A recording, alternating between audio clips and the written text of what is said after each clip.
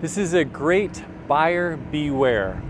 If you're looking at new construction and the community is early on in the planning and development, oftentimes the marketing sales center will have just artist renderings of the layout of the home sites and the property itself, when in fact it may be missing some key information that you need to know about.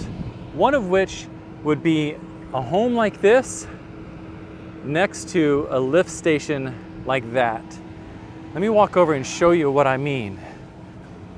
You know, a lot of families that reach out to us and connect are from out of the local area. And so they're only pop in town for a couple days on a home shopping kind of like visit. And it doesn't give them enough time to do the due diligence and really find out what's happening in the planning and development of the neighborhood. So this is a lift station to help with the water and sewer. And you can see over here, first of all, this is a really unsightly piece of equipment, isn't it? Look at the prison wire at the top. Now, hey, this is necessary. It's in every community. I'm not knocking the fact that this is here. I'm just saying when you're buying a home, you want to make sure you're not buying that home. So a couple key things. This thing does make noise and sounds every once in a while, and there's a light.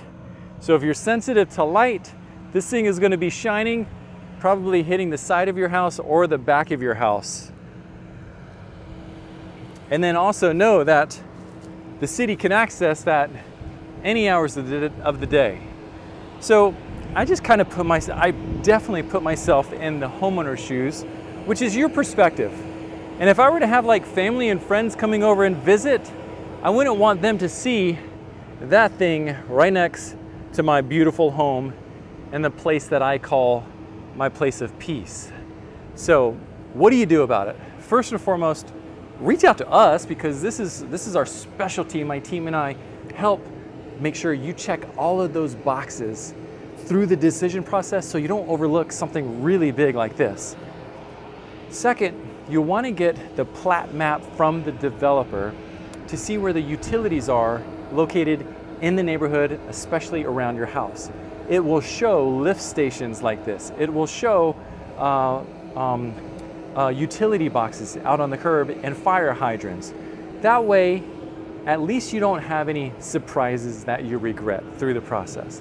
So I hope this gives you a real life example of what to be aware for. We're going to tour this house and give you some pro tips throughout it, so I look forward to seeing you on that video.